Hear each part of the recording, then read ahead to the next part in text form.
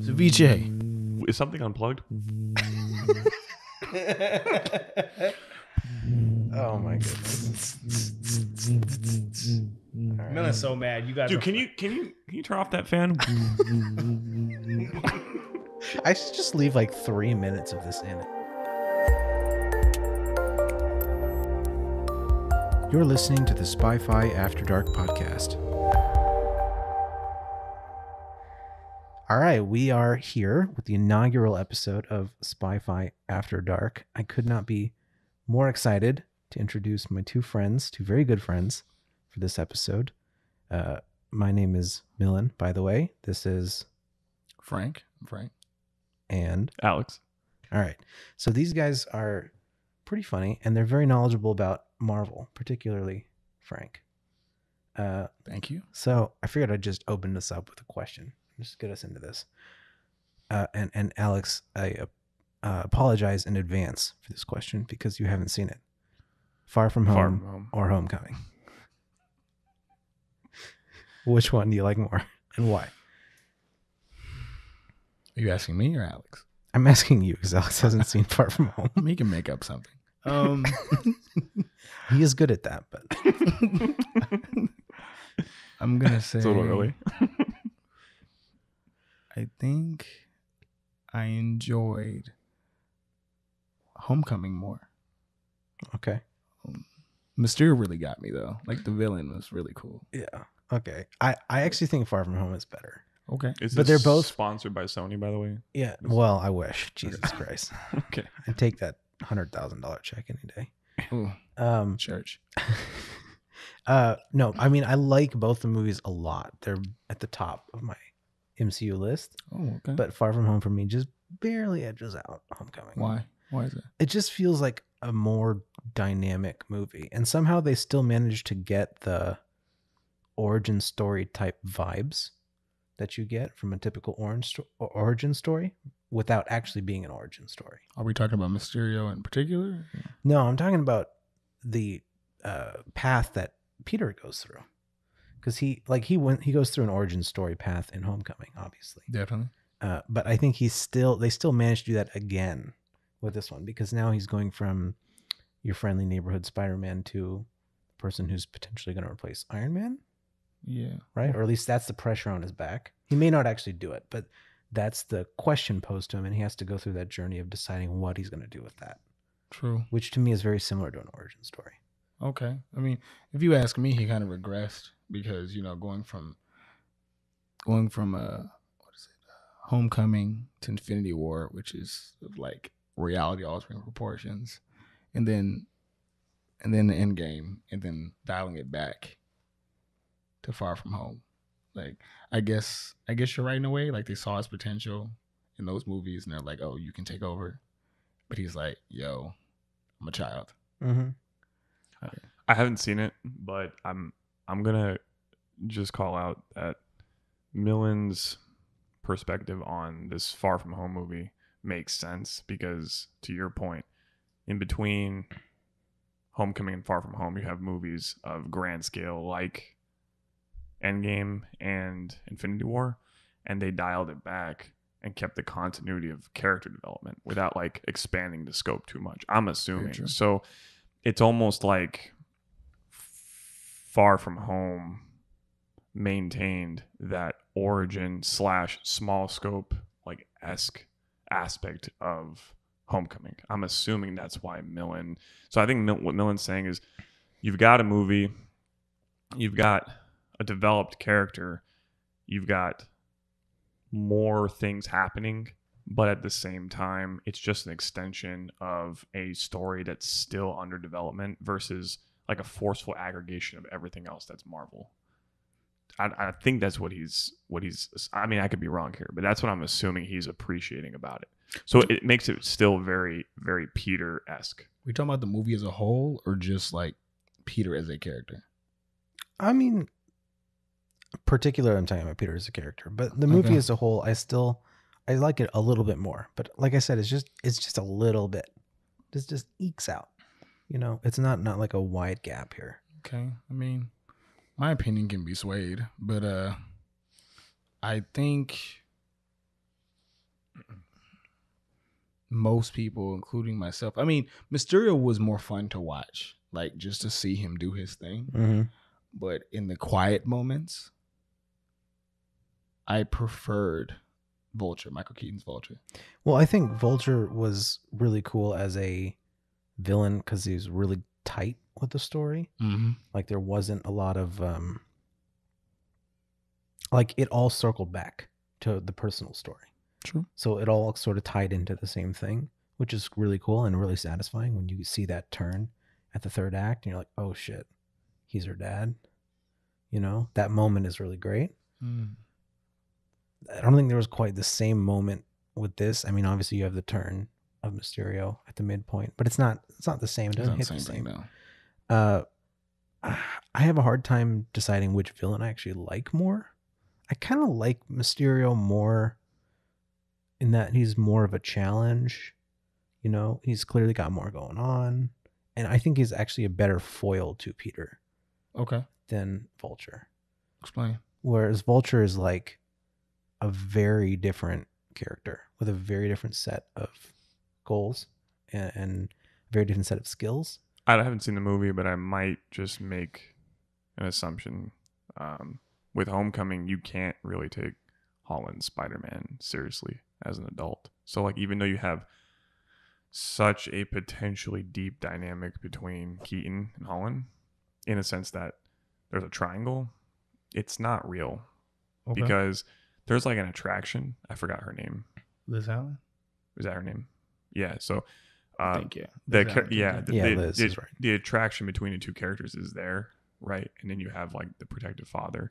And it's a very, very interesting setup. And, you know, to your point, it's a full circle when they reveal the association. And then we move on to Keaton's Vulture, like realizing who Spider-Man is and all that. It's fantastic.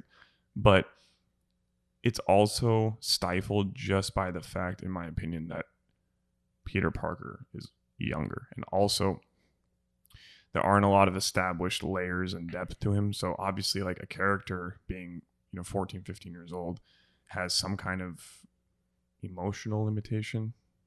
But after movies like Infinity War, Endgame, potentially, regardless of age, you could create said emotional dimensions to a character. Like after something like that, right? So, like, there's plenty to go off of. What I'm trying to explain is like Homecoming was limited because even if you create a villain that has like some deep-seated vendetta against a character like Holland's Spider-Man, you can't take it seriously. Mm-hmm. You can't. The movie was very, very well done for what it had because it started fresh again. Mm-hmm. Do you know what I'm saying? And you have a very, very young hero. And they introduced mature concepts that were imbued in Vulture's character. Vulture actually, in my opinion, had more dimension than anyone else in the movie, right? True. In my opinion. But it's because the movie is to me, the movie was more simplistic and fun in nature than what I think Far From Home may be. I haven't seen it, but I feel like the chances are there will be deeper character dynamics because he is in a more mature place. And whether or not this takes place before or after things like Infinity War or Endgame, technically still can't rule them out because as an audience, you have a different perspective of Peter Parker. Even if it's not chronologically. I don't remember like where Far From Home falls, but you look at his character differently. I think it's months after Endgame. It's less than that. It's like sure? It's very soon after. Right I'm after. thinking 8 to 9 months. I don't know. I'm assuming Stark's death is still fresh. Yeah. In that movie. No, it's like at most a month later. You think so? Yeah. Because originally when they were talking about it, they were saying it was literally going to start off immediately after Endgame. Okay. I don't think it was immediately after Endgame, but I don't think it was very, very long. They might have had like a scene in their heads they were writing initially that they cut out. That was right after, maybe. Okay. Which is why they said that, but yeah, assuming it was even half a year or less. And what I'm saying is, even if it didn't take place after Infinity, I'm making the case. Even if it didn't take place after the movies like Infinity War and Endgame, this movie allows the audience to have a richer experience regarding character dynamics because of Endgame and Infinity War. Yes. The kid is 14, 15 years old. There's not really much you can do. You're saying the very nature of Infinity War and Endgame is going to allow like any character to be more than they were beforehand. Yeah, generally with and I'm making kind of an assumption, like a pretty big assumption here, but generally when you have kids that are when you have characters that are younger, usually a parent-esque dynamic and conflicts tied to that parent obstacle or like that parent son or parent daughter kind of dynamic is usually like the go-to, and that wasn't really a thing to a great degree in Homecoming. I really like the friendship aspect, just the coming of age, but like that's a coming of age asterisk kind of understanding, because again, Peter like filled shoes in the context of being like a 15-year-old in a specific situation. Do you understand what I'm saying? So it's like, it's just a limited movie. Like, it was a lot of fun to watch. I love it. But like, I was focused on Keaton. Maybe because I'm an older person now. So there's more relatability to like that kind of character and like his mission, where it came from, like why he became like jaded, why he acts the way he does. You know what I'm saying? Then if I were to go watch Far From Home, like there's so much now that we have to you just have more to work with a character like Peter. And then if he has a dynamic or a vendetta or a conflict with someone else, you can actually like deep dive into that said conflict. Well, I would say that Keaton's villain was more multi-dimensional in what we saw, but I think Mysterio had so much more under the surface that we didn't actually see. True, but that's a testament to Homecoming versus Far From Home. Vulture is probably considered a better character. That's fair. That's fair. Because like, Mysterio was angry. Like, he said a lot to people, but there must be more to what's going on for him, because like there's a lot we didn't see or we didn't talk about. I mean, we knew he was petty. We knew he wanted like a revenge or something, but is there more to it? It seems like he wanted to prove a point. Mm-hmm. And a lot, Vulture was just a father trying to feed his kids. And a big aspect of that too is like what Peter has to do in the context of what has been going on that'll make the movie interesting. So what I'm trying to say is, like, in Homecoming, you find out that like this girl you like, and you're 15, right? This girl you're living his life. There's a girl you like at in school, and her father is like this villain. There isn't much conflict there. I don't understand like the dimension to that. You know what he's gonna do. You know what he has to do. Mm-hmm. He knows what he has to do. In fact, like usually when you have a situation like this, your love interest is like at stake. Actually, she's not. She's not. Your love interest, or no, it's your love dynamic safe. is preserved. Yeah. So like now what, right? Plus he's 15 and like more powerful than everyone around him. So it's just a different movie. But like, I haven't seen Far From Home, but I can imagine that Peter's reaction to someone like that character, Stereo, right? It's going to be insane because there's more at stake, potentially. That's what I'm saying. Mm-hmm. Excuse me. So, but again, like I loved Far From Home, or Homecoming, but I just liked it because I thought they did a great job with the villain and the supporting characters. Yeah, I really emphasize the supporting characters. But again, like and actually, I think one of the things Far From Home does really well is expands on the supporting characters. Definitely. Yeah. The thing for me with Mysterio is he's more of a foil to Peter in the sense that they're both very smart. They both have a lot of like similar characteristics, but have clearly gone on divergent paths. So I see more parallels between them versus Vulture is more of like a challenge to him, like a challenge of like, you need to enter adulthood almost. It rise to occasion. It's a catalyst to rise to occasion. That's all it is. Yeah, like you said, it's literally like adult versus child versus this is in Far From Home. It's almost like child versus child. And that's more interesting, in my opinion, because there's more relatability between them. But I haven't seen this film. What do you think, Frank? No, listen what you guys have to say. I think I get the foil thing, what you're talking about with Mysterio, because like you said, he's brilliant. Peter's brilliant. Peter is at a point in his life where he's trying to, be more but still be a kid, and people see his potential and he can go whichever way he wants. Mysterio or Quentin, he's already been there and he's been used because of it, so he's jaded. He's the jaded Peter. Mm-hmm. So I guess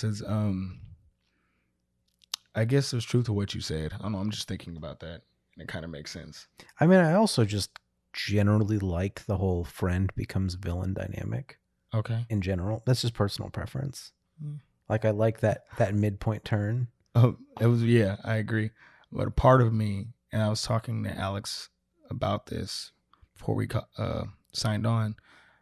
While I already knew who Mysterio was, what he was going to do. Oh, I didn't also. Really? So going into it, like I have no comic book knowledge. I had seen a trailer and I saw him in the trailer, but I actually didn't know what was going to happen. Yes. I really had no idea. Mysterio, for all intents and purposes, is a hater.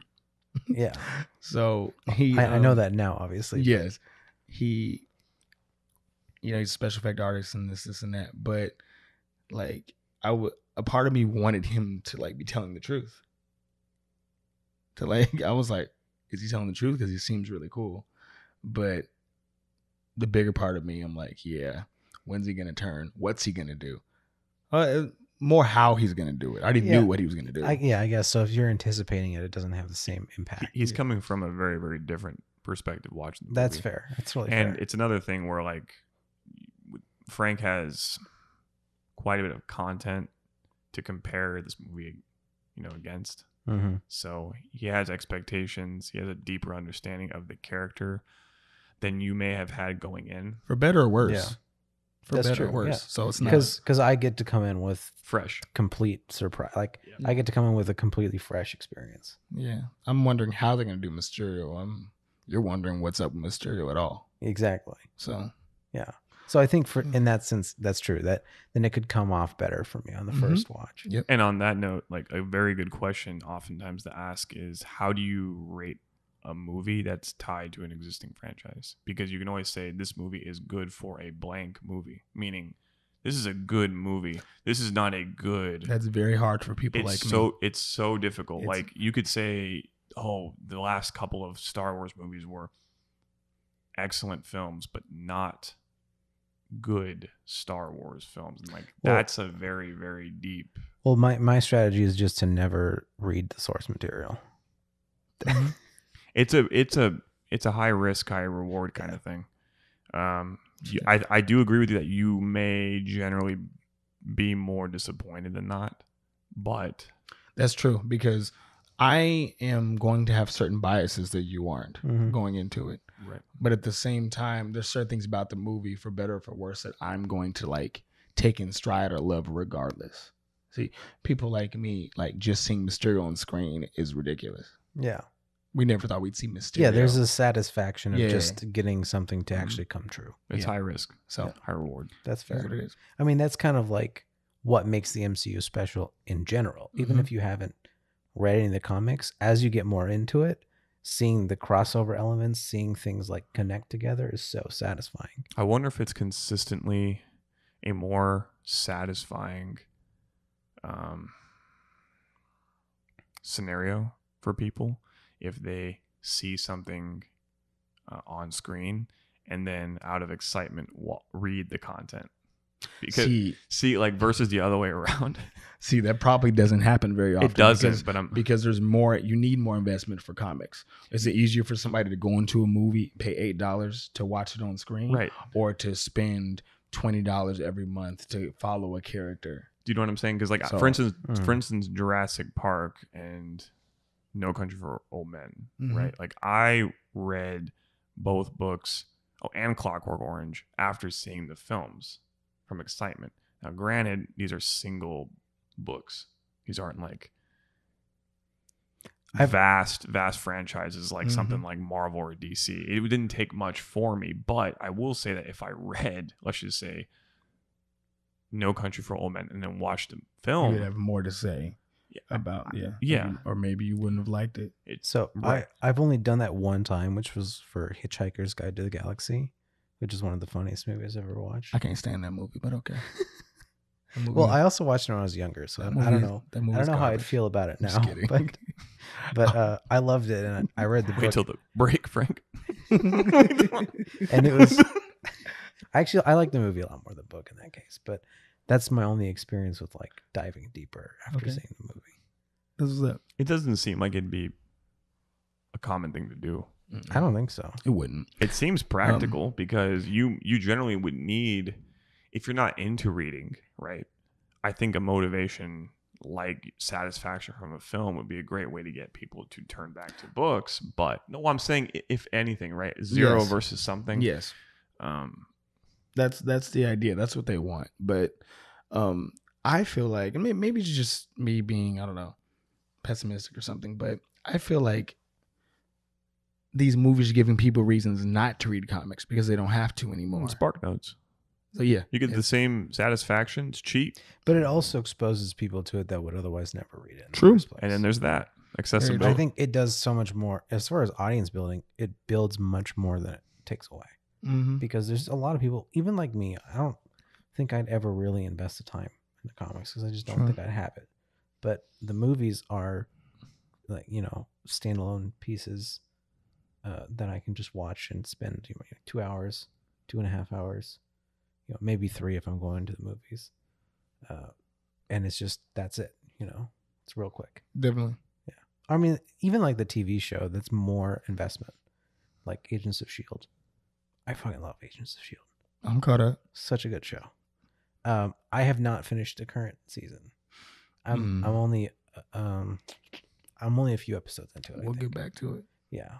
Mhm. But it started out pretty strong. Actually, this one for me did not start out as strong as the last two. It didn't. Because it's like I literally came into it, I'm like, what just happened?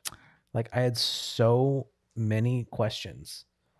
And even like 3 episodes in, I still have so many questions. The thing about this season is they spent their time. I don't think they knew what they wanted to do with the show. Like they were at a crossroads. So they made this season as maybe a stopping point to Agents of S.H.I.E.L.D. as a whole. Well, they have 2. So they know they have this one and the next one. Yeah, now they do. No, they knew before when they started writing this season. Did they though? Yeah. Because it was renewed for 2 seasons. Okay. So they knew they had 2 seasons to tell a story. I don't know what they're going to do with it because I haven't finished this one yet. But Yeah. in the past, I think they ended like the last season. They ended it not knowing if they were going to get another one. Okay. But this time they're like, we know we're getting 2. So the way they wrote it, I think, was different. Versus in the past ones, I think both with season 4 and 5, I don't think they knew if they were going to get renewed or not. Are you watching any of the other shows? Any other Marvel shows? I mean, I saw some of the Netflix stuff early on, but Okay. once Luke Cage season 2 came out, I started that and it was just boring as fuck. Okay. Cool. And I couldn't watch it. All and right. then I want to see Jessica Jones because I think that one I will actually like. Jessica Jones is Because cool. season 2 of that was really good. So season 3 I think I'd probably like. Same with what the blind guy, what is his name again? Daredevil? Yeah. You're disrespectful, man. You're disrespectful as hell. I'm just letting you know. I know. That's the one person you I should know. know. I'm an MCU pleb. That's his talent. Yeah. I will tell Being you, blind. Agents of S.H.I.E.L.D. is pretty good. I've seen all of it. Like as Yeah. you Yeah. listeners know, I'm a fan, Uh-huh. but I've seen all of it. Period. And I would say, you're not missing anything with Runaways. Cloak and Dagger is really good. I watched a little bit of Runaways, Okay. but I couldn't really get into it. And that's okay. Yeah. Cloak and Dagger is cold. Cloak and Dagger. Cloak and Dagger is really That's good. with It's better that's than the it should agents. It's the agents, right? Yeah. I should watch that because I really like their characters on Agents of S.H.I.E.L.D. Wait, what are you talking about? Isn't Cloak and Dagger the No, Cloak and Dagger's with the 2 kids. The one with the shadow powers, and the other one has like the light powers. the fuck? Cloak and Dagger. Oh, okay. Never Yeah. mind then. I must What were be you thinking of thinking of? something else. I want to say there was a spin-off series with the 2 agents, the Adrian Paliki's character and the other guy. I don't remember his name. I don't know what you're From S.H.I.E.L.D. The like Mm, exes that clearly are still into each other. They're both spies. Oh, with Mockingbird and Hunter? Yes. That wasn't a show, was it? I thought they canceled that. That didn't happen. Oh, okay. It didn't happen. Maybe it But didn't happen. I would have watched it. Yeah, I would have definitely watched it. Fun fact for you guys, Mockingbird, that character is actually Hawkeye's wife in the comics. What? Keep it going. Of course. Keep it going. Of course. That's Hawkeye's The wife. fucking comics, man. Yeah. Of course. Yeah, They would do that. yes, Mockingbird is his Black Canary. Hawkeye is Green Arrow. Mockingbird is Black Canary. Okay. There you go. Wow. But yeah, Cloak and Dagger's good. Some of the Netflix stuff is good. You know, Daredevil's good. I've seen all of it. Iron Fist is horrible. Much to my dismay. So the season 1, I really got into it initially. Okay. Like it really hooked me after the first like 2, 3. And then it just kind of fell off towards the end. No, it jumped off. Sorry. It jumped off a cliff and jumped committed suicide. Yes, off the it's end. like, why am I alive? Yeah. What's my purpose? And just fell into a turbine or something. And Just- honestly, that's what happened. the Defenders was kind of the same way for me too. Defenders is more fun It- than Iron Fist, It, but it's it not, definitely was more fun, but Defenders like instantly hooked me. okay. And then like towards the end, I was like, okay, I just kind of want to finish this. What killed it for you? I would say it's the villains for me. What killed it for you? Yeah, I mean, shit. Villains The are garbage. problem is I don't even remember it that well at this point, which should give you an idea of just how It's fine. impactful it was. It's as a fine. It was story. garbage. But the first half, I do remember loving. Like I was really into it, and then it just like didn't materialize on the back end. And Okay. honestly, I couldn't like recount the first half. I just remember really liking it. That's fine. Remember how it made you feel, not necessarily what was happening. Exactly. Okay. What else is out? That's pretty much it. Agent Carter ended. That was cool. I never saw that one. Agent Carter was pretty good. Chris told me it was really solid. Yeah. So at the end of Endgame, well, remember the flashback with when Tony went back in time, met up with his dad, right? Yeah. The guy that opened the door, that Mhm. was Jarvis. He was in Agent Carter. Yeah, yeah. That's why it was a big deal for No, everybody. I caught it was Jarvis. The 'cause it's voice is unmistakable. Because it's the first time where something from the TV was in the movies, not the other way around. You know? Oh, Like- okay. Like that. Yeah, Like that's okay. never happened. Like That's pretty cool. it's easy for the TV shows to recount stuff in movies, but the movies never acknowledge the TV shows like that. Yeah. Well, yeah, that's the thing with It makes Agents sense. of I'm just S.H.I.E.L.D. saying. is I think Marvel expected Agents of S.H.I.E.L.D. to do really well, but like they didn't realize that the audience was like, we're expecting you to like cameo Thor, you know, Yeah. or something crazy like that. you It's know? all connected. like thing. literally bring in a character from the movies to connect them physically. Okay. Right. But not just like a side character, but like a main character. Nick Fury was in it. That's true. That's it. That's the Yeah, closest it's they got. only And even then, Nick Fury, is he really he's a main character in phase 1, but after that, true. not really. Mhm. So I mean, I think that's Alex why is I over there like, what the heck? No, I'm listening. I think that's why it didn't do as well as they had initially anticipated. Obviously, eventually it found its audience and it's been pretty stable, which is why they've gotten 7 seasons, including the current one and the next one. Mm-hmm. And they just learned to tell a story by themselves, True. which, to their credit, they're really That's good good. at it. It's good, yeah. But like you said, I like when everything's connected. You know, Agents of S.H.I.E.L.D. is probably the one show out of all of them that have came out, the adjacent shows, that should be the most connected to the movies. It should be. Definitely. Yeah. So, And then they just dissolved S.H.I.E.L.D. And I don't know. I'm like, what? yeah. Okay. Kind of a random question for both of you. All right, go for it. Little on a tangent, somewhat relevant. So, both of you have seen Captain America, Yes. Mhm. right? Mhm. Okay. So, would you prefer the super soldier serum to augment your height or just your physiology in general as seen in the movie? So if you could, would you want the serum to just make you taller, or would you want all of the other attributes that come with the serum? Easy. All of the other attributes. Yeah. You? Yeah. You too? But I mean, if I was 5'4", I might have a different question or my different answer. No, you wouldn't. Because What's the cutoff you think for the populace? I mean, to me, if you're pretty short, let's just say 5'4" for a dude, it's pretty short, and you're like jacked, it just looks a little weird. to True. me. You haven't really solved the problem. Yeah. It's And this isn't my question. This is just leading up to the question. So, okay. So what if I told you that regardless of the form for the serum, so if you want the height, you can get form A if you want the latter, right? Okay. So you've got a dosage dependent regimen for either one. Okay. And with each regimen of choice, depending on if you want the height or just the Physical attributes. yeah, physical attributes, you will have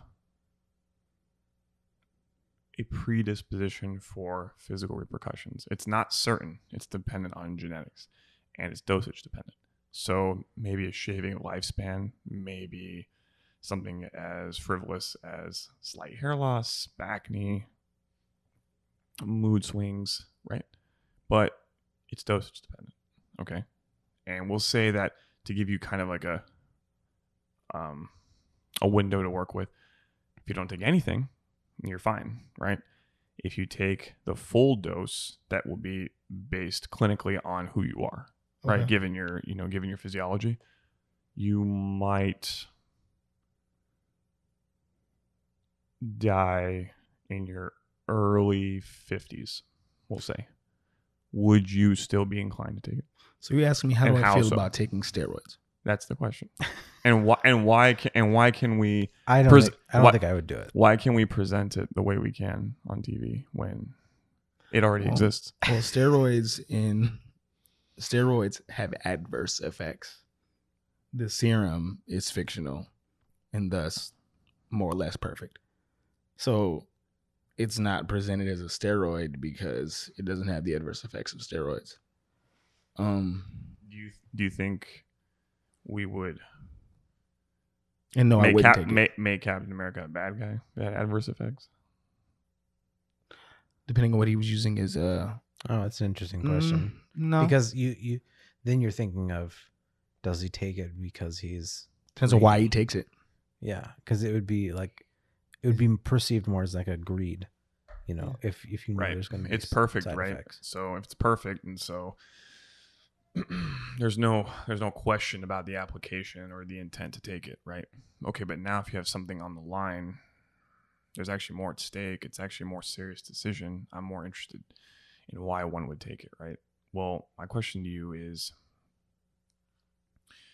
do you think it's unethical to take physiologically changing substances in general? No. So if something could change your height with some kind of ill effect. No. I don't think it's unethical. I just think it's stupid. You think it's stupid? Yeah, it's depends what were you doing with it. Depends on what it does to you. Captain America, for example, if he took the serum, if he had an opportunity to help people, and he knew this serum might hurt himself, there's a good chance he'd probably still take it. If he wants it just to be stronger. Yeah, I think it says a lot about your character if you decide to take it and why you take it. So if you're just like a regular person, you decide to take it because you want to be stronger, and that's literally why all that shit. Erskine gave him the serum because he's a good man and not a perfect soldier. Yeah. It would be down to like I might not be friends with the person over that decision because it would illuminate me about their character. But like, I don't think it's unethical. I don't think you shouldn't be allowed to do it. Do you think the average pro athlete's character is flawed by nature then? No, because they're competing for something. That's the difference. Athletes are competing with other people to be better. There's a pool. Yeah, if I want to be better for myself, that's one thing. If I want to be better to beat you, it's not fair. If there's real stakes behind it, it's a different story. Yeah. If you're just doing it for you or for like what you think it'll do to your image or like what you think it'll do for your friends or whatever, that's one thing. But if you're competing in something that has actual stakes, people actually care about, that you might, there's like maybe money attached to it or fame or audience, then that's a totally different story. Well, now you have, the frivolous aspect of things like steroids, physical augmentation through surgeries, etc., as a very, very financially lucrative means to a career. Yeah, So and like that's- the average girl can go and get X and Y surgery, take X and Y drug, and make a reasonable living. And is this girl's character flawed? I should have known May- you'd take a conversation about the MCU and turn it into a conversation about Instagram. I've been waiting for this. Hashtag public figure. Yeah. Hashtag For- detox tea. For those Hashtag don't they all? for those people who are listening who don't know Alex very well, this is a subject he has a lot of passionate opinions about. We'll call it clout for the masses. The masses. Well, I mean, that's a good point. You need to draw Like, the line because it sounds like character and income are now intertwined. This is why I don't tell people how much I make.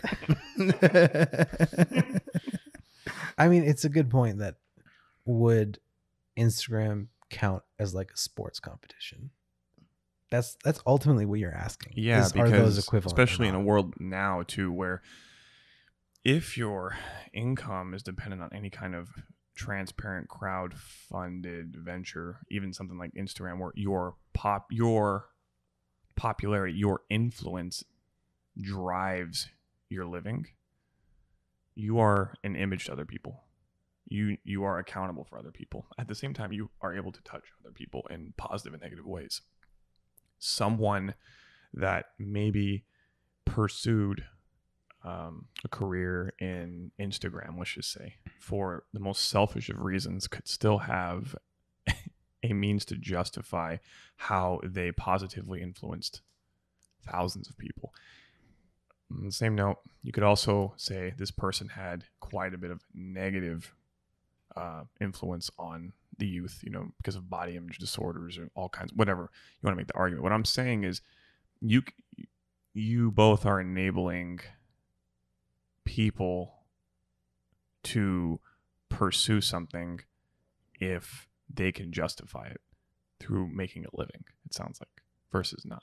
I just want to understand where you guys are at. Well, I want to get to the core question, which is Instagram the equivalent of a sporting event or a sporting or a sport? Why is it well, more appropriate for sports? Well, because sports, Instagram implies a bias. I think you look good. That can change. In a sporting event, I can't think you run faster. You either run faster or you don't. True. But at the same time, there's more relatability to what you see on Instagram than sports. Well, so there's the side that, like we're saying, it would be unethical to take this kind of stuff for sporting events, partially because there's money on the line. True. So in that sense, there is a pretty direct correlation to something like Instagram, because if you take something like that, potentially there is money on the line. Another reason I'm bringing this up too. So the question really is money the differentiating factor, or is it something else? Yeah, I'm curious about this too. Also, when it comes to things like sports, if you look at it retrospectively, it's like, look, you've got pros that are pros because of talent and drive, and they're taking the secret sauce to just give themselves an edge over each other. Yeah, that's fine and that's dandy. But in reality, there's a spectrum where you have the 0.01% of gifted people that would be top tier pros without substance abuse. And they just so happen to take it. You can even be modest. It doesn't matter. Then you have people on the other end who are above average and respond very, very well to these illicit performance enhancing substances because they want to be top tier. You understand? So you look at it in retrospect and you're like, look, I see this athlete on TV. This guy is amazing. And whether I consciously register it or not, he influences my life. Sports are his escapism because I want to be this kind of person. I'm not going to quit my job necessarily and pursue sports, but part of me kind of wishes I was this guy, right? There's a spectrum of people within even athletics where you have those that are going to be pros, whether they eat cheeseburgers every day and only train, 10 hours a week because they are so gifted. I'm making an exaggeration. And then you have those who are in a position where they have to pretty much dedicate everything to their craft and take something like a performance enhancing drug to get to where they are. And then here's the deal. Someone who is on that side of the spectrum doesn't have the foresight to know if they drop everything in their life, make the sacrifices, and even take something like a performance enhancing drug, which in retrospect, we're just going to, eat up what we see on TV, which is the product of their hard work. We don't know if they're going to fill that shoe or that pair of shoes. You know what I'm saying? So like many, many athletes that we don't see on TV ruin their lives in pursuit of being that athlete you see on TV. And that includes not just, putting schooling aside or quitting your job or making said sacrifice, but also taking drugs, because the expectations from sports due to what we want, what we've been exposed to now, is so high. You have people doing whatever it takes to be those athletes that we see on TV. Those athletes are not human, right? But those athletes are also not said athletes just on one end of the spectrum. There are people that are doing whatever it takes, taking whatever it takes, right? So I'm also saying that on the one hand, yeah, Instagram clearly has a negative way of propagating body image issues. What I'm also saying is that athletics, due to like what we expect now, has a negative influence on seemingly mitigating the risk of throwing away your life and putting everything into something, including one's health, to pursue what seems to be like a dream life. Like I would love to be a pro athlete, in my opinion, right? On paper, it sounds fantastic. I don't know what the cutoff line is between whether I can make it to that with X and Y sacrifices, including substance abuse, or not, right? Let's just say I'm not LeBron James, but I'm someone with some marginal gap, and I don't know if said drugs are going to fill that gap. I might take that risk. Okay, but you have to also recognize that, right? That's what I'm saying. So like this isn't a super soldier serum where you're guaranteed to fill the gap and you're guaranteed to not have health repercussions. Do you know what I'm saying? But because it's sports and we see the positive byproduct, people aren't having like health repercussions on TV. Do you know what I mean? Like you're not seeing all of that. You're not seeing people like quit their jobs, like not spend time with their family, not spend time with their friends, not care about school, take drugs. You don't see that stuff. And I'm not making like a huge deal out of it, but it's just kind of an interesting thing how perspective really plays a part. If you are taking something that closes the gap in like sports or in its competitive nature and stuff like that, then it's not necessarily a good thing. Now, you're saying a lot of these people, we may not know that they're doing it, but they're doing it because they need to fill a gap or they think they do, whatever. But I will go out on a limb and say that this is kind of backtracking, but you're talking about Cap and stuff like that and Super Soldier Serum. His reasons for taking this matter. See, these sports, these Instagram models and everything, they're still very selfish. Yeah. And granted, remember too, you and I are 28. Yes. There is a age restriction gate for social media that just requires answering yes, being 18 and over, right? A large portion of social media users may be between ages of 15 to 20, we'll say maybe even younger than 18. It doesn't really matter what the cutoff is. I'm just giving an example. This audience may not have the maturity to understand the repercussions, but they see something like Captain America on TV. Now, what I'm saying is that young athletes have even less of an understanding of whether or not it's worth pursuing said craft. So you're saying regardless of Captain America's like reasons for doing what he did, he could still have a negative impact on the people that see him. Well, Captain America is on TV. Yes. We have that. It's distilled. It's in sports. Because there's no negative. I was just trying to show that there's no negative repercussion in sports. True. I could buy they're that. doing, and people love it. Like athletes are like doing things for a cause. When you ask people, They're not doing it for the tens of millions of dollars. They're doing it for a cause, for competition, right? Mm-hmm. That's Captain America. For my home city. Yeah, it's distilled and it's bullshit. But you don't see everything else. Like, you don't see the high schoolers are taking drugs because they want to be that guy on TV, right? And like, they don't make it to the college they want to make it to, and they You're don't. assuming that everybody knows why Captain America is the way he is too. Like, he could be, nobody knows why, but they know he's stronger than everybody. You know, like, if people know, oh yeah, through this serum, this and that, he became the way he is. That's one thing. If Captain America just shows up and it's like, oh, I'm assuming I can't be like Captain America because he's in a whole different bracket.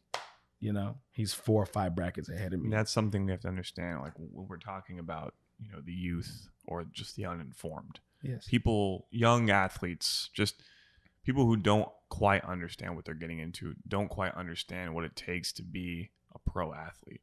Mm-hmm. This isn't really a niche. I mean, a lot of young athletes want to be athletes. Being a pro athlete is a tight niche, but being an athlete in pursuit of being a pro athlete is much, much bigger, Mm-hmm. right? College sports, high school sport, that's a big thing, right? Yeah. And a lot of these young athletes go to the wayside because of, you know, what they pursue. And I think they should pursue what they pursue, but there's something called calculated risk, right? So like, I'm just curious what your guys' thoughts Well, were. I guess part of the equation is also that we are born inherently unequal in a lot of ways. And it's like, is it legal for someone who is born not a perfect athlete? Or is it ethical, not legal, but is it ethical for someone who's born not a perfect athlete to take these drugs to make themselves a perfect athlete, to level the playing field, so to speak? Right. Because theoretically, you could equate the difference in whether or not you take the drugs is kind of the same in the difference between whether or not your genes are perfect or not quite there. You know, it's unequal in both senses. The question is, one is a man-made difference, the other is an inherent difference, and does that matter? Personally, I think so. I mean, obviously, my inclination is to say that performance-enhancing drugs for any sort of competition, whether it's sports or even Instagram, The SAT. I'm taking Adderall. Sure, Yeah. sure, same thing.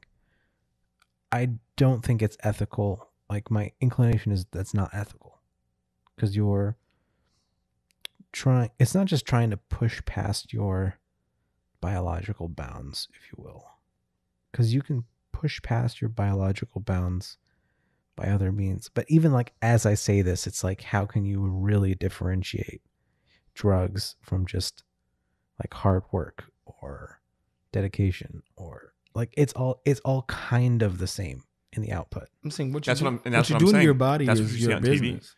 And that's what I'm saying. That's what you see on Instagram. That's what you see on TV. Like, you see the outcome. I think And that the intent, the marginalization between talent and what it takes to fill said talent.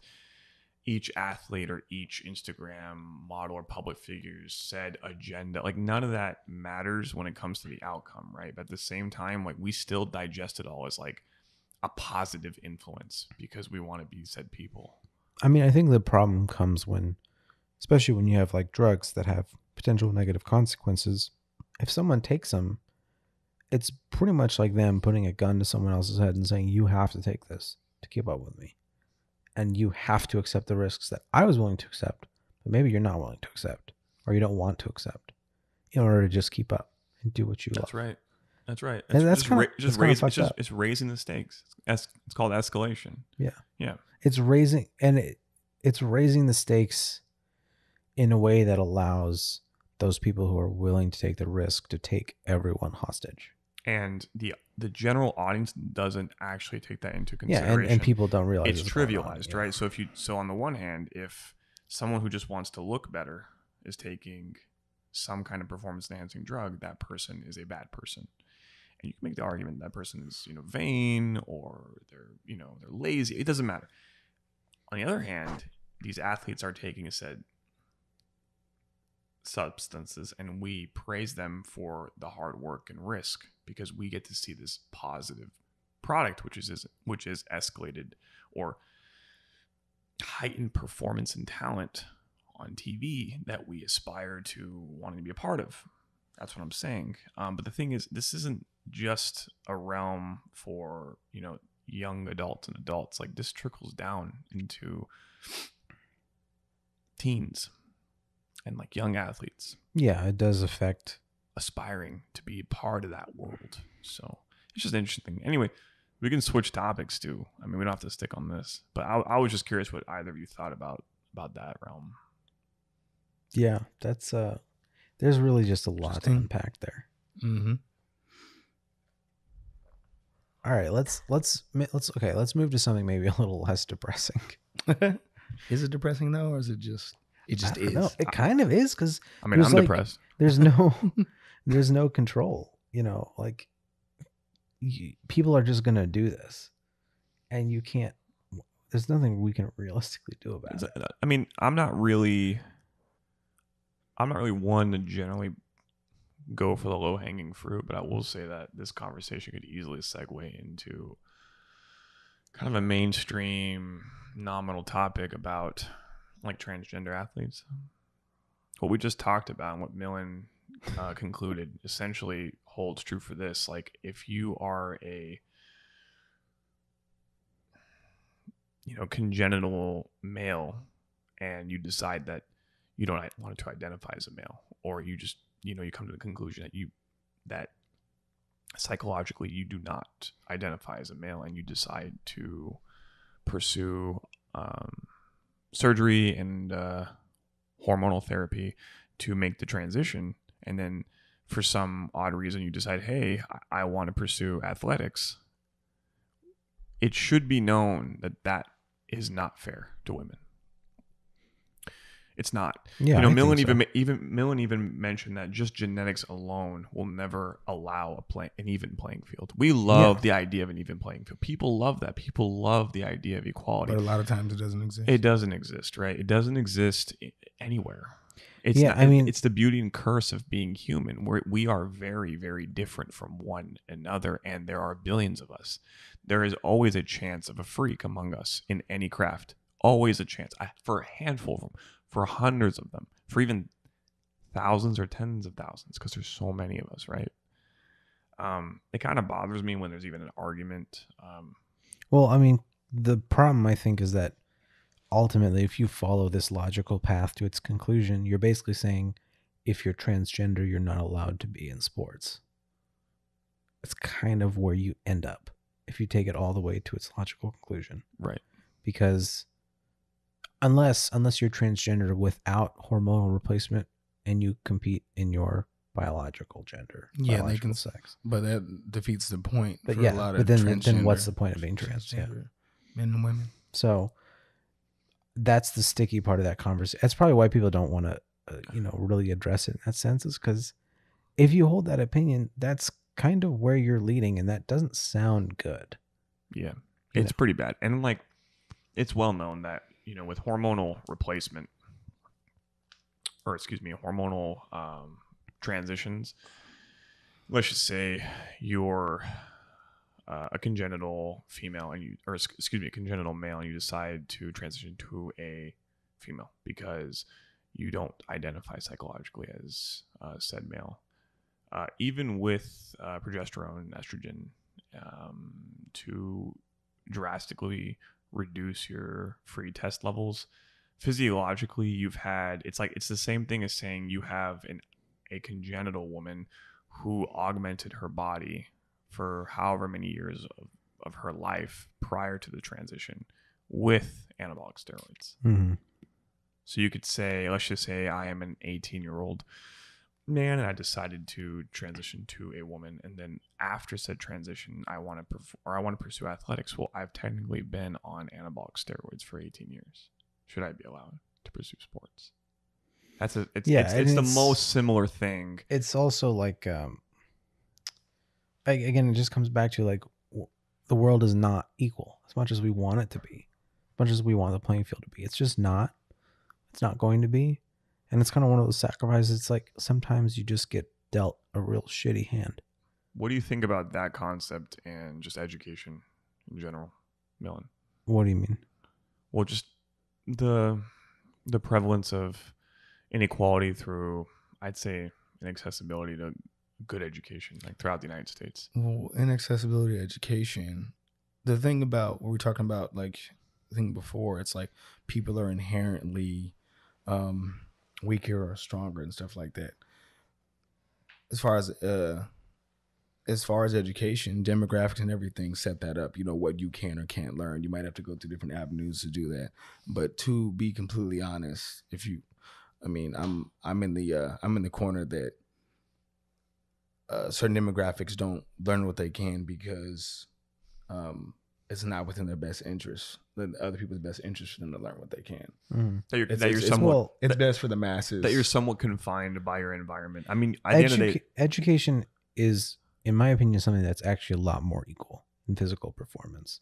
I think so much of our intelligence is not actually based on our genetics. Definitely. It's based 100%. on our experiences. But we're talking about access. We're not talking about potential intelligence, are we? Well, I think he's getting at more the genetic component. Oh no. So I agree with you, Millen, regarding intelligence being really pushed more by your life experiences, your environment, and it's and your just overall development. It's like 70%. It's like 70%. But 70-80% versus that 20-30% at the end might push you from smart to genius. But realistically, I think pretty much anyone could be smart. So we're talking about from a genetic standpoint. I wasn't talking about genetics. I was talking about demographics. Yeah, demographics is different. I was curious about schooling, just how you try to provide better access to better education. I wanted to ask Millen because I think Millen cares quite a bit about this.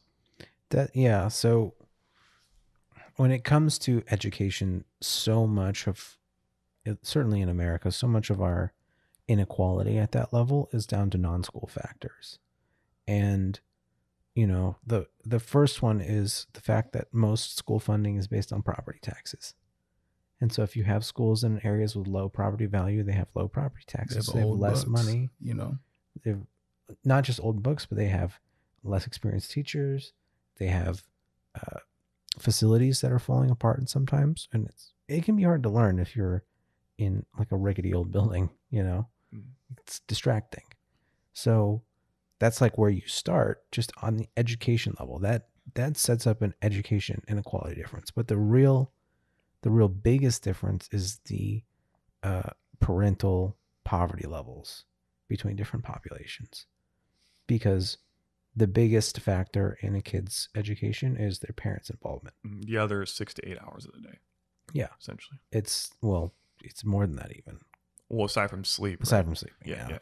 Yeah. So what happens at home matters so much more. Even if the school quality stays the same, if you just cut down poverty levels in those areas, school attainment rates would go up. That's not just an education thing. That's also like overall health and wellness too. Yeah, it affects everything. It's easy to deal with your body in a positive way when you know where you're going to eat. Yeah. If you're going to eat, all your other what's the hierarchy of needs? Maslow's hierarchy. Maslow. Yeah, Maslow. Yeah. Yeah, I don't know if that. It's like food and water, shelter. Yeah, it's easy to social. When your basic needs are met, it's easy to deal with everything else. Exactly. Oh, yeah, definitely. It's not just easy. It's when your basic needs are not met, you're not able to deal with everything else. Yeah, exactly. You just have like a limited amount of RAM, and when it's dedicated to said needs, I mean, you're limited. You're stifled. Same thing. Like if you're not financially stable as an adult, or if you're living paycheck to paycheck, it's very difficult to remove that stressor from your mind at any point of the day or week and start being creative. Your guilt, the urgency, and all things considered are not going to allow that. The overall anxiety, it's like, look, what are you doing with your time? The opportunity cost is to get out of said burden. That's cyclical. That's not going to resolve itself, right? I think the same thing goes for, children who have subpar upbringings and it's not even their choice. They don't. I mean, they're not going to know any better. I think it's difficult when set needs are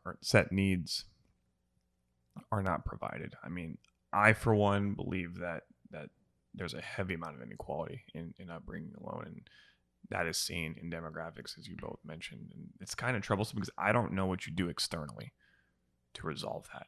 You can't just change the way parents operate. You can't. The only real control you have at a macro level is just adjusting poverty levels. Yeah. That's really all you got. Money's a big thing. Yeah. So if you can solve the money issue for those populations, that will over time trickle into a whole bunch of other benefits.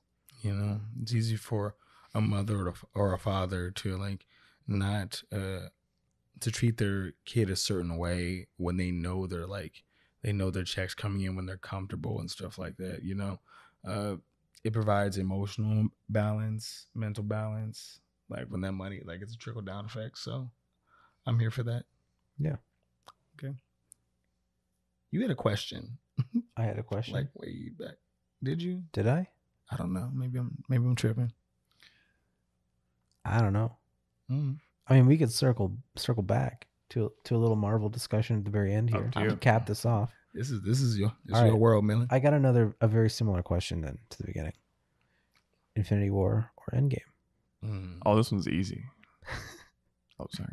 Well, I already know. I think it's Infinity War for both of you guys, right? Yes. Yeah. Okay. Yes. You gonna be different? Yeah, I'm gonna be different. You gonna be different? For me, it's Endgame, and I will say I think Infinity War. All right, y'all, I'm signing off. Hold on. Before you smack me in the face here, Infinity War is a better executed movie, but Endgame is just more fun for me to watch. That's the only reason why I like it more. Does that make it a better movie? To me, it does. Okay, so we're talking about you're talking about like subjective. Yeah, from a subjective standpoint. Because to me, enjoyment is the number one factor for whether or not a movie is good. Which is why, like, you watch like John Wick, and it's gonna have very varying opinions, right? I love John Wick. It's incredibly entertaining for me to watch, so I think it's a really great movie. Okay, because it satisfies my top criteria, and it satisfies a bunch of other ones too, but particularly it satisfies that one. Endgame for me, I thought Infinity War was a better movie too. Endgame did more to me emotionally. Yeah, exactly. Definitely. Like there's a number of scenes that can get anybody in tears in this movie, but the scene that got me, and also you guys know I'm like a huge comic fan, so when I see things like that are like paying homage or characters that you don't see, but when I see team ups, that does it for me. That's it. Oh yeah. So I'm on your left, by the way. On Alex, everybody. Oh Jesus. That hit me right here. Yeah. On your left scene, like everybody came out. I'm like, and this is gonna sound funny, but the part that really got me when everybody started fighting, because this is Lord of the Rings epic. Yeah. That's how it felt. This was like Lord of the Rings, right? Well, the scale was on the same huge, level, right? So. I knew stuff was real for me when Ant-Man punched the Leviathan straight in the jaw. That's how I knew it was real. Okay. I've never seen him throw a punch. Actually, he did in the movies, but he wasn't even all that. This is crazy. So my life is complete. These are the things I dream about because I'm so invested into all this. Yeah. I will make a comment. The battle in Infinity War actually was more important to me than the battle Endgame. What? And the reason why is because I didn't know what was going to come out from that battle. Oh, I didn't know, but I kind of knew. What do you mean? Well, the way Endgame plays, the fact that it's called Endgame and we know like where it stands as an installment, like something's got to give. We were all halved, so to speak, after Infinity War. Mm-hmm. So there's that restoration. We know it's coming, right? We just don't know how it's coming. And the way it was presented to us, like, okay, this is a happy resolution, right? Well, versus in Infinity War, you technically you don't know if he's going to succeed, if Thanos is going to succeed. I don't think anyone actually really thought he was going to succeed. I didn't, at least, and not that way. You know what? Okay, actually, another thing about it, I don't think I was thought on he my gonna seat. succeed I was like on the edge of my seat That's with fair. Infinity War. It That's like fair. freaked me out with that battle, That's fair. and it just seemed more serious. It wasn't as Yeah, there was definitely higher stakes. way higher. For Like sure. if I were to rewatch them now, I mean, Endgame's battle scene is phenomenal. Like as a cinematic spectacle, right? Yeah, I only have one problem with it, What was it? which is that Doctor Strange is just off in the corner, fucking throwing up a typhoon. And the for funny thing 3 about minutes. the funny thing about that That's is my that, only problem and the with it, funny thing though. about that is that's another supporting detail about my criticism about that fight scene as a whole, because that wouldn't happen in Infinity War because of the stakes. True. Do you understand what I'm saying? That's a spillover because we know that they're going to win. That's like a we can do that in an end game because we know what's going to happen at the end. That's how I felt. It's like, oh, you've got someone as powerful as Strange doing that, so we know there's going to be a positive end. Dude, I know it's a weird way to look at it. But Well, it's not like, only that, Fate, the character. I mean, it's not Fate, Doctor Fate. That's DC. Doctor Strange. He knew he was pushing for that positive outcome too. So that's why he was off to the side. Not only we expected everything to be good, but he wanted everything to be good. So that's why he was off. well, yeah. I mean, So he must have known then that if that water did actually spill over, they would have been fucked. Well, I think he wanted to stay out of the way so things could like happen the way they were supposed to happen. but they that. gave us an introspective way to retrospectively understand why he was doing nothing. Makes sense. That's how I thought. That's how I ran that scene. I'm like, oh, he's doing that because in Infinity War he saw all of the permutations of the future. Why would he do that? Oh, he must be doing that because Must be a reason for it. because this is the reason why they're going to win. But let's just say they didn't win in Endgame. Mm-hmm. You wouldn't appreciate what Doctor Strange was doing unless they won, because what he was doing was so ridiculous. True. You would just be like, this movie sucks. In Endgame. I'm talking about Endgame. Yeah. So they're telling you that they're going to win, and they're explaining why. It's Do you interesting. I know, but that's I mean, I that's wouldn't how I have thought because that he in the saw moment, it. But it's because he saw all of the. I was waiting for him to do something as like as a justification for his role in Infinity War, going through all the permutations, giving up the stone, right? Like he had to answer that in this movie. He was answering that with something very, very obscure that doesn't justify itself without that context. So I'm like, oh, they won. And he had to do something, right? So I'm like, oh, okay. Stakes are lower. I think it's already, this is how I thought. I'm not saying this is how it is. I'm not saying this is why it was done. That's how I perceived it. In Infinity War, it's like, I don't know who's going to die. I don't know if they're going to win. But you know in Endgame they're going to win. I was so surprised, actually, when Thanos won. I just the thought masses, a lot of the people who didn't read comics felt the exact same way. They're like, wait, what? I thought we were going to lose a bunch of people, and then it was go on. I was disappointed. But that's something. Yeah. I mean, that's fair. I think I felt more in that sense. I felt more emotion with the ending of Infinity War. I also really, because when I left the theater from Infinity War, I was like, what? I was like, what the fuck? There's not a single scene. What was that? But to play devil's advocate with myself, there's not a single scene in Infinity War that imprinted on me the same way as a number of scenes in Endgame. Yeah. Except for why is Gamora. What? And that's not the way it's supposed to work. Well, Endgame like paid homage. It hit you in like your heartstrings because of things that happened before. It was the buildup of 23 movies or something like that. I think for me, Infinity War maybe had the peak of emotion at the end of the movie. Definitely. But Endgame had many more roller coasters. 80% of those peaks. And multiple times. It was at multiple and points. I think part of the reason why I like it more is I actually think it's a more intricate story because you have a lot more variables going on, and the way they like tie stuff in and the way you get like individual character arcs. So for it's more all of your personal. Yeah, Game is more personal. for all of It your was main more. characters. It was more character driven. Like Well, I will Infinity say, War was. Oh, I mean, you've said this. It's basically Thanos' movie. Thanos. it's Thanos the You movie, know. and there's a lot of throwaway of other characters.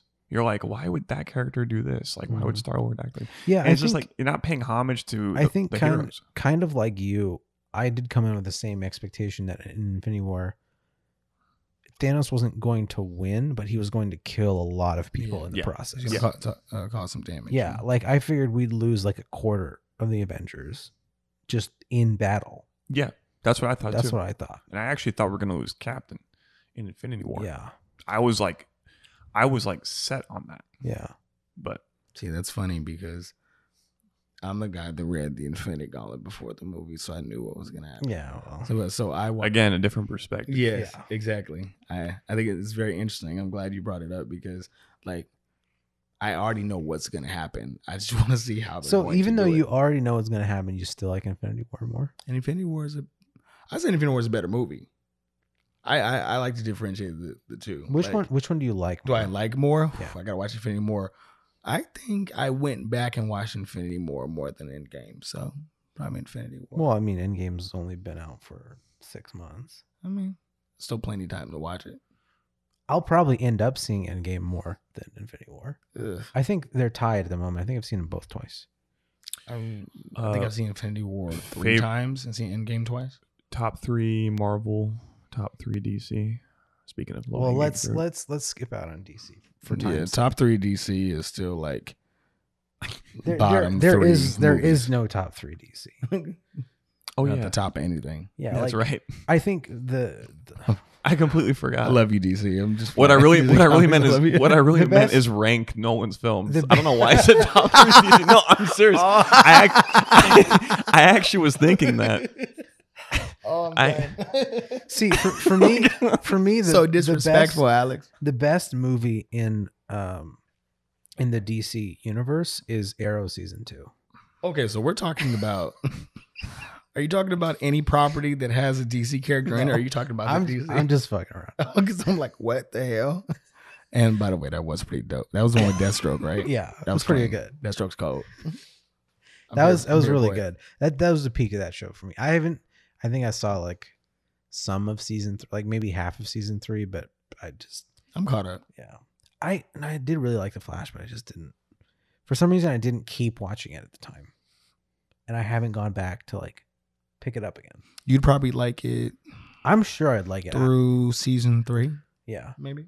because I actually did really like it when I started watching it. So I think I would. I gotta go back and watch it at some point. But top 3 MCU. That's fucking hard, man. Are we not including Infinity War and Endgame? Yeah, I'm sorry. Hold on. Top 3 Marvel movies. I almost feel like that we includes just. X-Men. I feel like we probably. Oh, you're talking about Marvel. Marvel, everything. Everything. Period. Ugh. Well, okay. I know like Logan's one of your top. Logan's clean. So. Yeah. Logan's got the best. Logan's good. Logan's got one of the best scenes I've ever seen It's not top 3 on for me. film, and I'll get to that in a second. Okay. But So Shit. okay, wait. Let's exclude Endgame and Infinity War. It's not even fair to compare them to. It's the not. rest. So they're very. By the way, they're very close for I think most people. Anyway. Yeah, no, they're both excellent movies, but it's like you really can't even compare. like the them. scale is And just it's- ridiculous. and it's not really. It's just taking up 2 slots. So Yeah. just put them together, or Taking up I mean, regarding like we want 'em- duration of the movies we- and just I we mean, want a you know, more diverse list. Is yeah. what Okay. you're saying here. Okay. I mean, I think I like tight questions. Like if you give me like Marvel but just the MCU, I can do that. If you do anything that's let's do MCU, just I can the do that. MCU. Let's just do Okay, just the MCU. just MCU. Just keep it simple. okay. Logan still won. For those of you that didn't see, Oh my god. I just fist bumped to Alex. Yeah. He just wiped out half the universe. You know I did. Half of DC is Oh gone. my god. That leads to 2 Nolan films.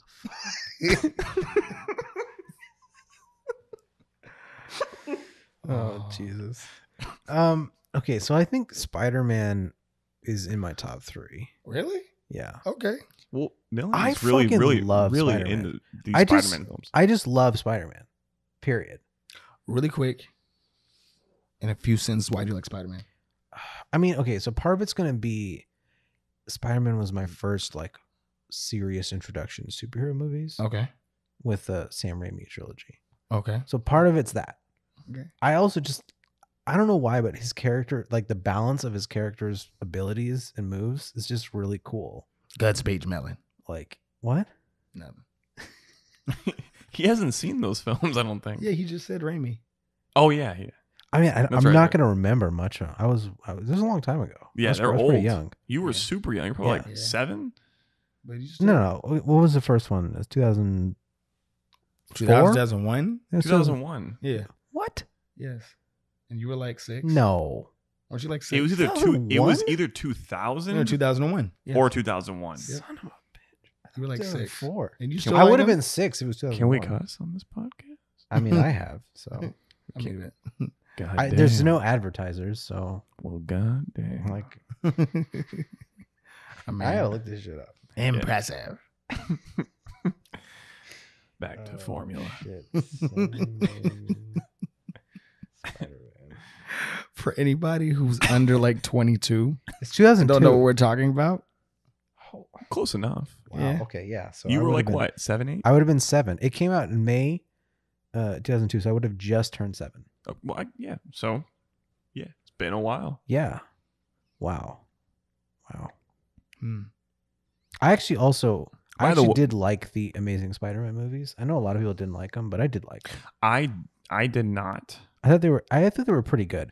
I would not. They're definitely not Homecoming, Far From Home for sure, but they were pretty solid. Good, solid like 8.5 movies for me. Fair enough. So yeah, I definitely put Far From Home in my top 3. Okay. I'm tempted to put Ant-Man in there Okay. because it's Ant-Man is a solid, It's such a- lighthearted film. it is such a well executed. I movie. appreciate the fact that you put Ant-Man in this film because, you know, It's most people wouldn't. it's not I even wouldn't like do it, it's not but- even like it's just so well executed. Ant-Man or Ant-Man and the Wasp? Oh man, Are you grouping them together? I You no were- original Ant-Man is better, but I mean Ant-Man and the Wasp was really good too. But It's a movie every week. yeah, no, but I mean Ant-Man 1 might edge it out just because you get Luis doing his flashback thing more than once. Ant-Man and the Wasp, we only get to see it once. Okay. And of course, it's glorious. It's awesome. But he does it like 3 times in the first movie. True. That like it's edges it out. it's a well written. It's well written, well executed. The characters are really relatable, really fun to watch. I'm even going to go out on a limb and say, and this might sound ignorant, especially in the presence of Frank, I think Ant-Man may be the best movie to watch in the MCU franchise, regardless of the context you may or may not have. The character. So you're saying by Oh, itself. best it's standalone? probably the best standalone. Standalone.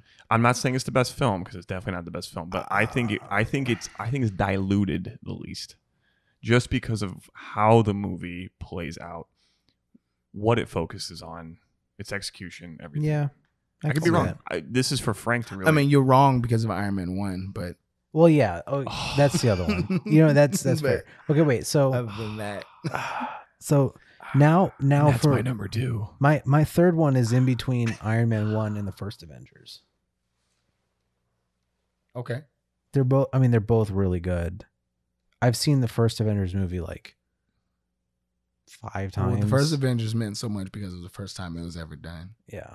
Like when Hulk does his whole thing and hits Leviathan, and then they're all back to back. Yeah, the Yeah. circle panning or whatever. Well, yeah, that's like the single greatest shot Seriously, in the whole MCU like by far. And that's literally like what's it, Joss Whedon, I think was the director, was just channeling his inner Michael Bay for that shot. he does have an inner Michael Bay. Yeah. He's got some. He pulls it every now and again. Not again. Yeah. Maybe. you So, should okay, teach I'm gonna Michael go Bay with- a thing or two. My top, not in order. Iron Man, Far From Home. Son of a bitch. This is gonna be Ant-Man or Avengers. Okay. Okay. What about you? I'm gonna say Ant-Man. I'm Go gonna ahead. be a contrarian and just say Ant-Man. Go ahead. Al. I'd say this is tough. I would say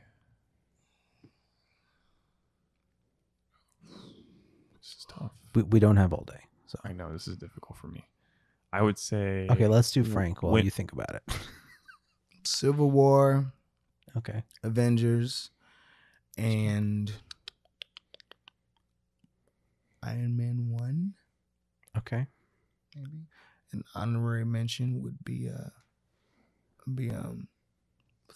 Winter Soldier. The movie's amazing. It is a really good one. Like amazing. Mm-hmm. Like silly stupid. The problem is the MCU has so many like 9.5 movies. It's very difficult really to hard parse to them. pick a top Yes. 3. I would say Winter Soldier, Avengers, Iron Man, and honorary mention would be Civil War.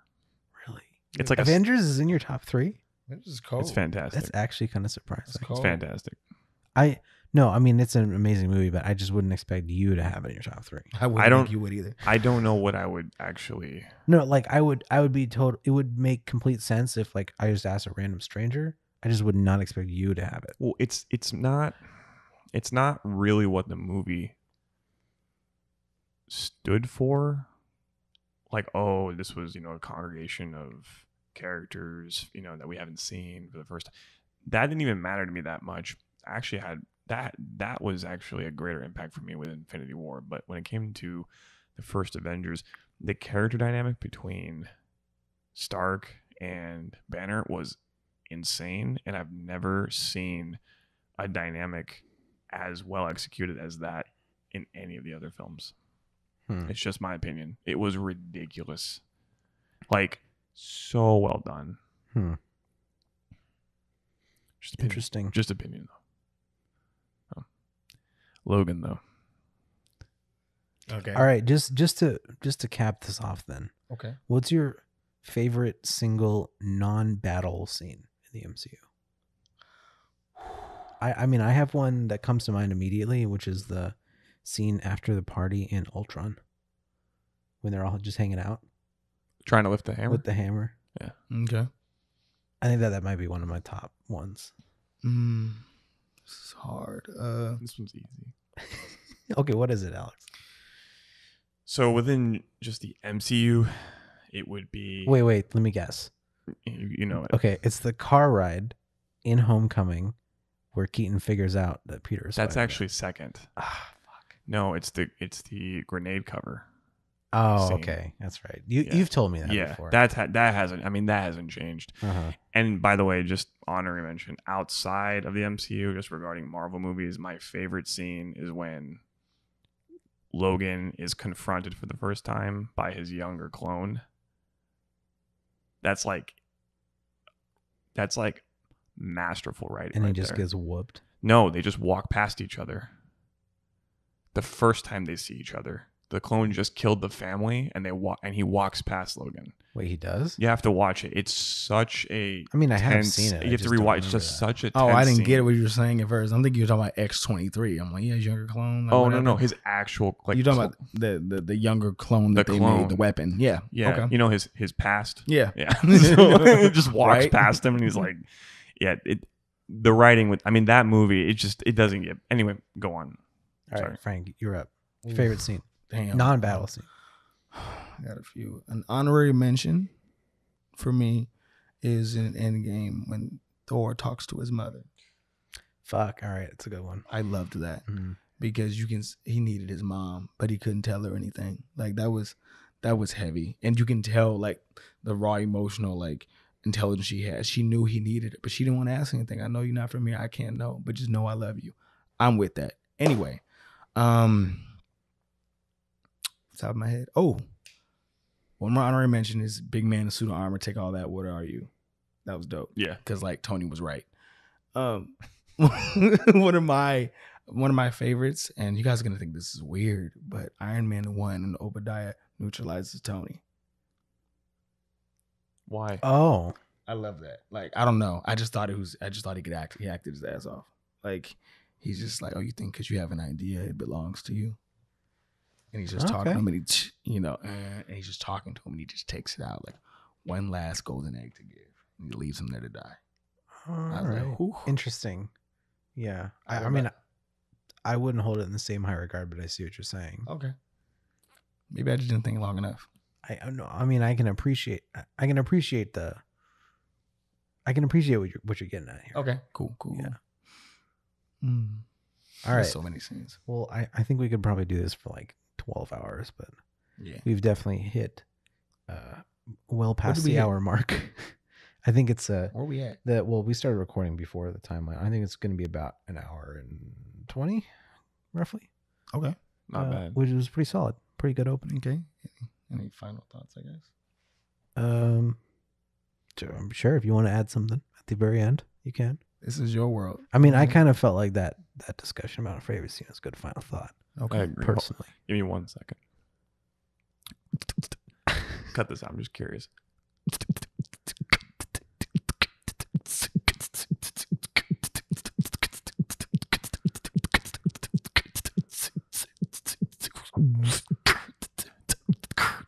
Millie's World, everybody. I just wanted to hear it. Yeah, that was. Don't worry, I'm not going to cut that out. Millie's World. All right, I'm going to cap that one off. All right, that was pretty good. It's good, All right, ending. guys. All right, till next week, I guess. Let's do it. See y'all. We out this bitch.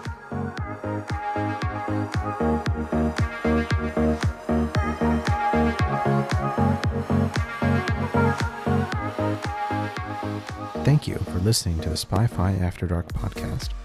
If you enjoyed what you listened to, maybe consider rating or subscribing on whatever platform you're on. We'll be doing these on a weekly basis. And next week, I have my friend Corey on, and we'll probably discuss gaming, streaming, and probably some other things too. So, see you next week. Or up, if it's not loud enough for you. If you're half deaf because you've been going to concerts for half your life. Otherwise, I benched like 3, so I'm all right. Soldier Boy. Like, that doesn't count. I've been to like 0, so we're good. I benched like -2. Why am I changing my answer? Just one downing each other. All right, this is gonna be great.